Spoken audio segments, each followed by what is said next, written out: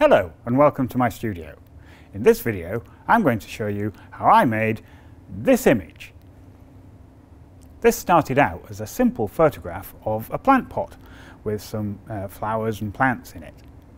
But with the addition of some props and careful lighting, what was once a simple plant pot photograph can be transformed into something which is moody and has a narrative. Okay, so let's have a look at just how I did it.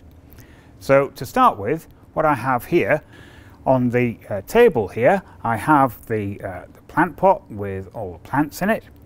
Then I have my camera, and I've set this at such an angle that it's actually looking slightly up at the plants.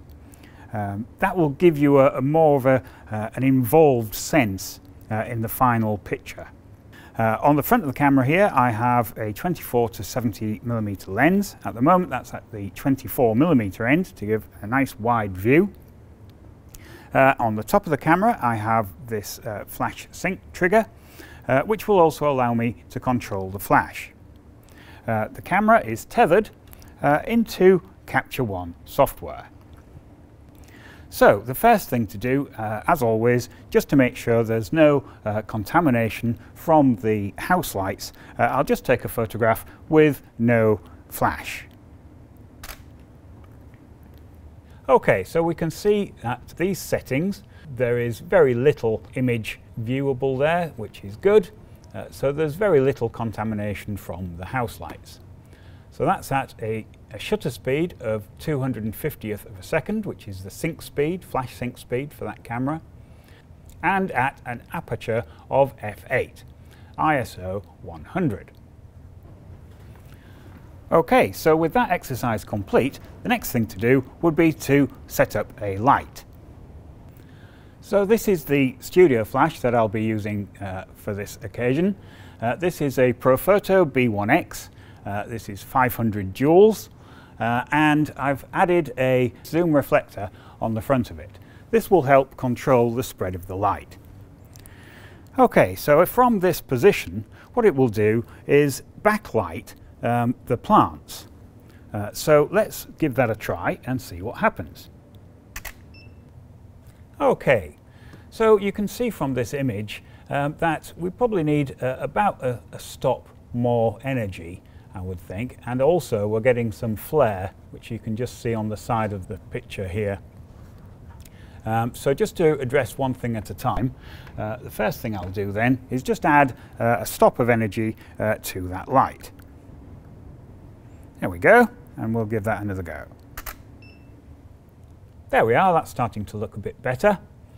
This is the area that I'm most interested in, so that's looking quite nice. Obviously the next thing to do is to just stop this flare. Okay, so to stop the flare, what I'm going to do is use this flag, which I've made out of a piece of card attached to this piece of wood just with a clamp, so that I can stand it in position somewhere around here, and hopefully it will stop the flare from the flash and won't appear in the image. Let me just have a little look. Yeah, I think that's okay. I think the very top of it is in, but that should be okay. Let's just try that. So that has got rid of the flare completely, which is good. Okay, so I think before we go much further, it's probably about time that we tried to just dress up the set a bit. So to start with, what I have is just some fern leaves here, which again I've attached to this piece of wood with a clamp, and I'm just going to place those around the back here somewhere, just so that it'll give a bit of interest, and also it'll break up part of the light. Now, in order to hide the plant pot itself, what I'm going to do is just set up this piece of tree trunk, which I've got in a clamp here, and I'm just going to place that in this retort stand. Here we are, somewhere around here. We'll just put that in position like that and take a test image. Okay, that's starting to get there. I still need to put something just on this rim at this end, so we'll just do that now. Okay, so I'll just temporarily move the flag out of the way, and what I've got here is just some bits of moss which I can just use just to cover the edge of the plant pot, just like that. So we'll pop the flag back in, and give that another go. Yeah, that's all starting to get there. So we've got some detail down the bottom here now, and I think I'd like a bit of detail just up here. So to fill that little space, what I'm going to do is just clamp these leaves into position down the back here. Just add the clamp. Put the leaves in the back, like that. There, something like that. And we'll give that another test. Okay, so I can see them there. They're not quite in the right position yet.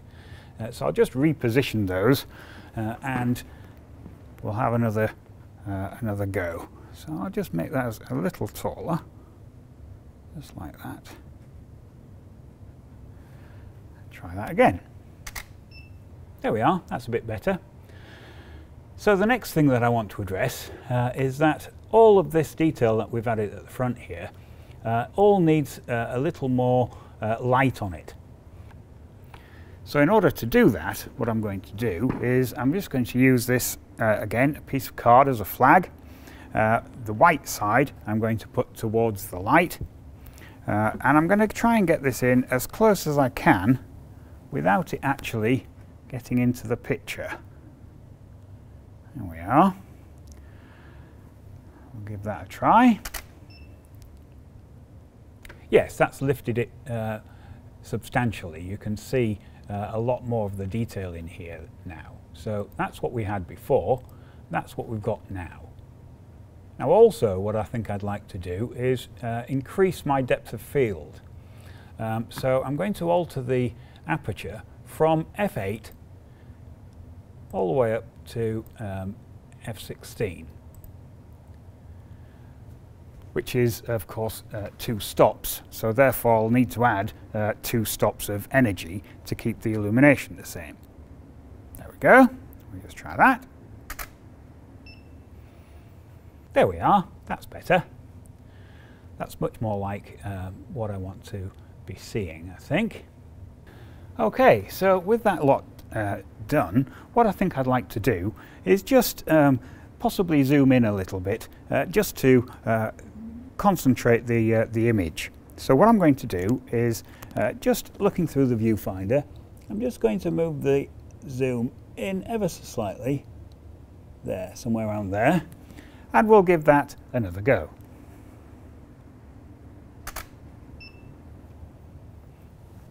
There we are, that's more like it, that's the sort of thing. Okay, so the next thing that I want to do is just add a little atmosphere, a little smoke. Here we are. So I've just got this smoke machine, which I'm just going to place here. Now the idea of this is that it will just eject the smoke out over here, and we can then take a few shots as the smoke dissipates. We'll just turn it on and wait for it to warm up. Okay, so now that the smoke machine has warmed up, what we can do is just add a little smoke and take a series of pictures.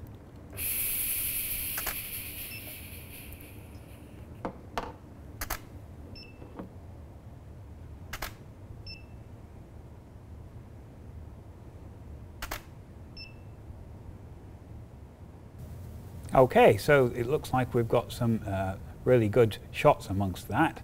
So I will go through these and decide which ones I want and go into Photoshop for the final bit of post-production.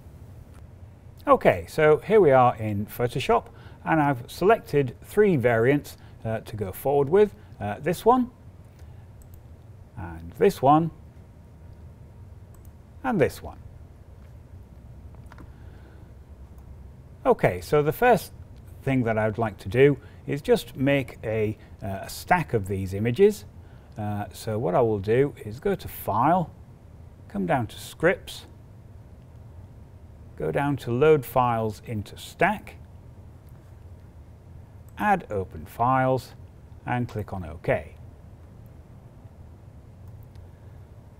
So that has made Photoshop make me a new file, this one here, which consists of these three images as separate layers. So this is the top one here, so I'll turn that off. This is the second one of our pick, and this is the third one. Okay. Now I think the third one is possibly a little over the top. I think there's probably too much smoke in that one. So what I'm going to do is just blend these two together. I quite like this bit, it's very nice, but there's generally not as much smoke in this one, whereas this one has a bit more smoke, a bit more atmosphere around the back here. So what I want to do is probably just make use of this bit of this image. So in order to do that, what I'm going to do is add a layer mask to this. So just come down here, click on the icon, and that's put this layer mask in place. So painting in black, so I need to change the foreground color to black and grab a paintbrush of a suitable size. I'll just resize that a little bit. There we are. Okay, now if I now just paint through, what that will do is bring the image that's directly underneath it through. So we're adding the smoke from this image and yet still having all this detail at this side, which is quite nice. I'll just turn that on and off just so we can see what's going on. I quite like the smoke round the bottom of the flowers as well, actually. So what I would do is just paint that through. So it's just through there like that. There we are. Excellent. Very atmospheric. So finally then, the last thing that I want to do with this would be just to add a crop. Now I usually pick a ratio of 16:9, and I think that looks pretty good. I might just adjust the image a little, like that, and just click on OK. And there we have it. So that is the final image of the plants in a plant pot. So it started off like this, and with the aid of a few props and some lighting and a little bit of smoke, we've ended up with this final image, which I think is quite nice. Okay, so if you like watching these sort of things, do click on the other images as they appear, and don't forget to subscribe. Thank you very much for watching.